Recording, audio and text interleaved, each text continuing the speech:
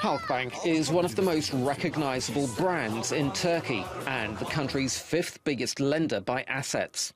So the arrest of one of its senior executives in the US last month sent shockwaves through the country. 47-year-old Deputy General Manager Mehmet Hakan Atilla was in New York to meet investors for a planned bond issue. He was arrested before he boarded a flight back to Turkey.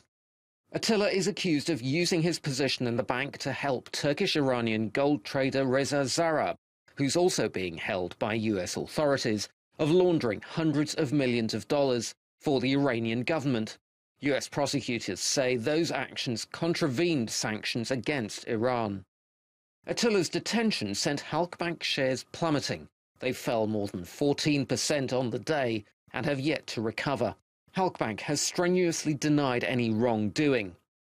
In a statement, it said, "Our bank has not intermediated any transaction in which any prohibited party or person or goods or services have been involved.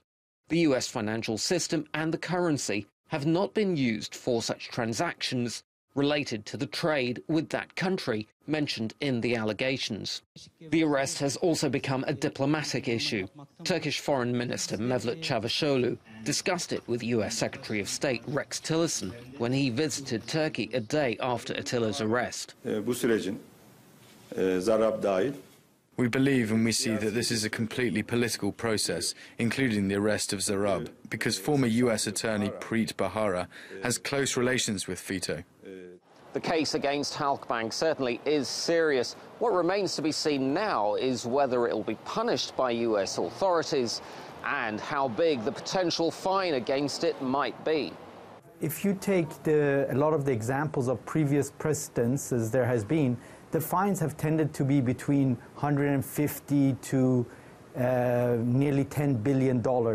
So the fine can be very substantial if the American authorities believe that there has been a breach of the sanctions towards Iran. The Halkbank case is likely to be watched closely by investors, politicians and ordinary Turks for months to come. Azhar Sukri, TRT World.